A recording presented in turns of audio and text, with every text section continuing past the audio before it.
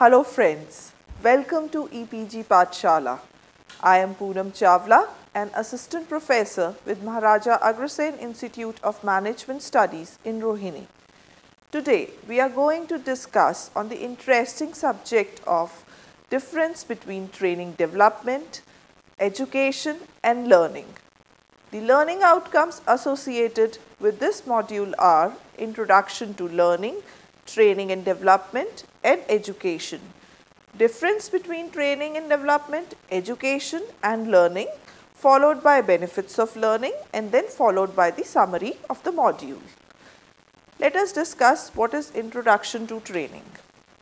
Training constitutes a basic concept in human resource development. It is considered with developing a particular skill to a desired standard by instruction and practice. Training is a highly useful tool that can bring an employee into a position where they can do their job correctly, effectively and consciously. Training is the act of increasing the knowledge and skill of an employee for doing a particular job. There are various definitions of training.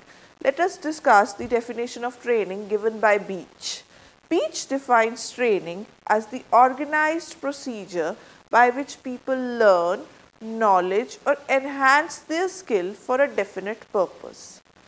Training here refers to the teaching and learning activities carried on for the primary purpose of helping members of an organization to acquire and apply the knowledge, skills, abilities and attitudes needed by a particular job and organization. A widely used definition of training has been given by Flippo, which says training is the act of increasing and enhancing the skills of an employee for doing a particular job. Why do we need to train people? Every organization should provide training to all the employees irrespective of their qualifications and skills. Let us discuss why the specific need for training arises. The possible reasons could be: number 1, environmental changes; organizational complexity; number 3, human relations; number 4, to match employee specifications with the job requirements and organizational needs; and number 5, change in the job assignment. What is the importance of training in organizations? Is it really necessary to impart training? Yes. Training of employees and managers is absolutely essential in this changing environment. It is an important activity of human resource development which helps in improving the competency of the employees. Training provides lot of benefits to the employees like improvement in efficiency and effectiveness, development of self-confidence, and assists everyone in self-management. The stability and progress of the organization always depends on the training imparted to the employee. Training becomes mandatory under each and every step of expansion and diversification. It is necessary to mention here that training can enhance the quality and reduce the wastages to the minimum. Training and development is very essential to adapt to the changing and dynamic environment. Let us discuss what is the purpose of training. The purpose of training is to provide the ability to undertake a task or job, to improve productivity and workforce flexibility, to improve safety and quality, to develop the capability of the workforce. Now let us define development. Development is more long-term in nature. It often includes education in philosophical and theoretical concepts. It is aimed at developing relationships, often for the purpose of enhancing leadership skills. The more general and non-tangible aspects are taken into consideration in development. Let us look at the meaning of development intricately. It means the systematic use of scientific and technical knowledge to meet specific objectives or requirements. It is an extension of the theoretical or practical aspects of a concept, design, discovery or invention. It is the process of economic and social transformation that is based on complex cultural and environmental factors and their interactions. It is the process of adding improvements to a parcel of land such as grading, subdivisions, drainage, access, roads, utilities. Let us look at the purpose of development in a more clearer way. More productive management and leadership come up from better educated and informed managers. Research has shown that the performance of managers can be improved through providing them enhanced knowledge, by changing their attitude and by increasing their capability and skill. The purpose of development is to improve leadership effectiveness through planned and structured learning. A planned approach to developing managers and leaders will enable the growth of managers. It will also provide for the future needs of the business or organization. Slide number 17, Education. Let us define education. By the term education, we mean learning in the classroom to acquire certain knowledge. Education does not equal to schooling, but it refers to what a person gains while he is in school or college. It is aimed to deliver knowledge about facts, events, values, beliefs, general concepts, principles, etc. to the students. This helps in developing a sense of reasoning, a sense of understanding, judgment and intellect in an individual. The lessons learned during the process of education helps a person to face future challenges, and it prepares a person for future jobs. Nowadays, education is not confined to classroom learning only, but new methods are implemented that offers practical knowledge about the world. There are various phases of education like kindergarten, primary, high school, higher secondary, undergraduate, postgraduate, etc. Certificates or degrees are awarded to the students when they clear a particular level of education. Let us define learning. Learning is a measurable and relatively a permanent change in behavior through experience, instruction or study. Whereas individuals' learning is selective in nature, group learning is essentially political. Its outcomes depend largely on power playing in the group. Learning itself cannot be measured, but certainly its results can be. In the words of Harvard Business School psychologist Argaris, learning is detection and correction of error. Whereas an error means any mismatch between our intentions and what actually happens. Let us look at the characteristics of learning. Learning is the process of absorbing information and retaining it with the goal of enhancing skills and abilities in order to achieve goals. Learning is what we go through when we want to be equipped for non-specific and unexpected situations, and the two are not mutually exclusive in nature.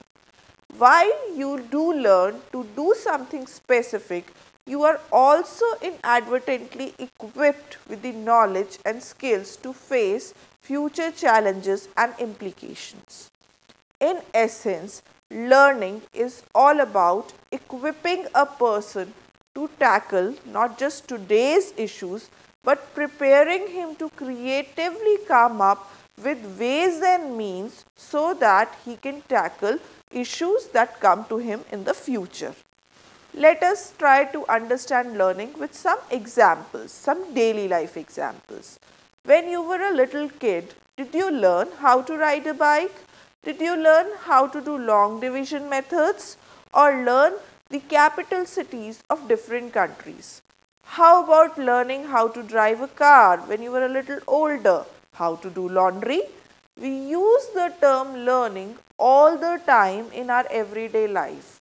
But it is imperative to remember here that within the field of educational psychology, this term learning is actually a very specific term with specific definition. Different people use different words to define learning within educational psychology. However, in general, we are talking about a step-by-step process in which an individual experiences permanent, lasting change in knowledge, behavior or ways of processing the world. Let us look at the intricate differences between training, development and learning. The differences between training and development tend to lie in timing. Training is the process by which people are taught critical skills. Participants gain knowledge to carry out their current responsibilities. The goal is to improve performance in the short term. Traditionally, training has comprised a set of learning and skills or predictable actions or behavior. This change in skills and behavior is usually aimed at enhancing the current job performance of an employee. Training may also prepare an individual for a potential job or role. Development not only seeks to improve performance in a role, but it seeks to bring out some form of maturity growth. Development is used to increase the potential of an employee as well as equip them to be better individuals. Training usually requires guidance, what you call instruction. In a series of steps, it takes place to help gain a skill or a set of predictable knowledge. It is often for non-leadership related activities and is aimed at a specific task or job role. The dimensional approach to training and learning and development. The fundamental difference between training and learning and development is that the latter takes a multidimensional approach to human resource development. Training, on the contrary, is one-dimensional and is based essentially on what has been referred to as production-centered approach. The person-centered and problem-solving approaches are generally missing from traditional human resource development programs. The traditional employment relationship performance orientation is exclusively based on directly developing the technical skills of the employee. Moving further with the differences between training and learning and development. Yet the unpredictability associated with the contemporary marketplace and the enhanced focus on the customer has elevated the importance of being able to solve unique problems and display initiative. To be flexible and enterprising is now a core capability of the modern employee, or this is the core capability he must possess. Apart from displaying appropriate initiative, the dimension of personal development and its impact on overall work performance is now widely understood and accepted. Today's workplace needs a more wide-ranging approach to HRD beyond the reliance on technical training. Personal development stresses an indirect link between the learning experience and work performance. The primary motivation for an organization to invest in the personal development learning is to enhance employees' personal qualities that will have a considerable impact on their overall work performance. Unlike the production-centered approach, this person-centered approach has a more tenuous link to performance. It is based on the theory that capable people make capable employees in a variety of contexts. This problem-solving approach focuses on enhancing the employee's capability to solve problems. This approach improves employees' ability to make more effective decisions on the job. The rationale for this approach is the direct and indirect connection between problem-solving capability and organizational performance. This is a tabular representation which explains you easily that what is the difference between training and development. Let us go through some points. Like we can say, training focuses on current jobs, whereas development focuses prepares you or focuses you on future jobs. Training is a one-shot deal, whereas development is a continuous ongoing process. Training is usually imposed on employees, whereas development activities are supplied through management. Development programs are generally voluntary in nature. There are other differences which are visible and you can read them through. This is a tabular representation of what is the difference between training and education. Like training is a method of skill development, whereas education is a typical form of learning. Training is based on practical application, whereas education is based on theoretical orientation. Training is narrow in nature, education is wide in nature. Training involves job experience and education involves classroom learning. Now, how training benefits a firm? Training leads to improved profitability and positive attitude. It enhances the job knowledge and skills of employees at all levels. It improves the motivation and morale of the workforce. It helps people identify their organizational goals and it also helps them to intermingle their personal goals into it. It helps create a better corporate image. It fosters authenticity, it fosters openness and trust. It enhances relationship between boss and subordinate. It aids in organizational development. It helps prepare guidelines for the work. It aids in understanding and carrying out organizational policies. It provides information for future needs in all areas of the organization. Organizations tend to get more effective in decision making and problem solving skills. It helps in developing leadership skills. It helps in enhancing productivity and quality of work.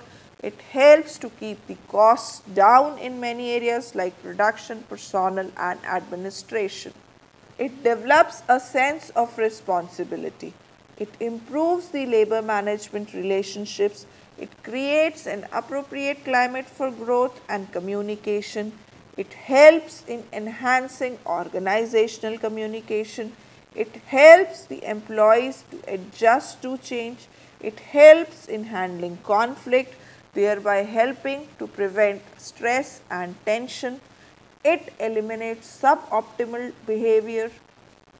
Benefits of training and development to the individual, which will in turn ultimately benefit the organization.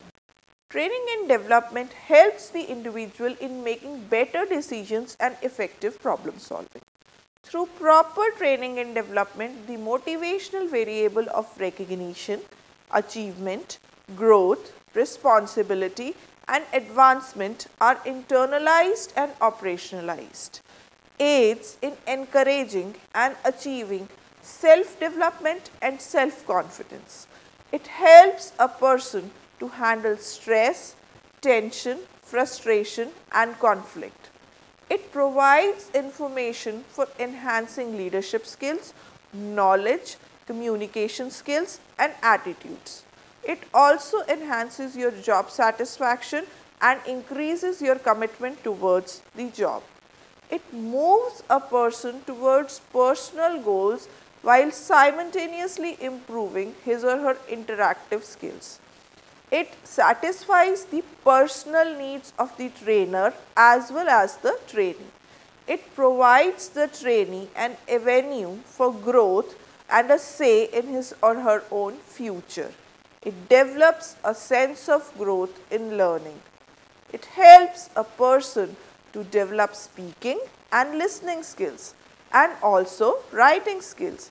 It helps eliminate fear and inhibitions which people face while attempting new tasks. Benefits in personal and human relations, intragroup and intergroup relations, and policy improvement. It improves communication between groups and individuals. It aids in orientation for new employees and those taking new jobs either through transfer or promotion. It provides information on equal opportunity and affirmative action. It provides information on other government laws and administrative policies. It helps in enhancing your interpersonal skills. It helps in developing organizational policies, rules and regulations.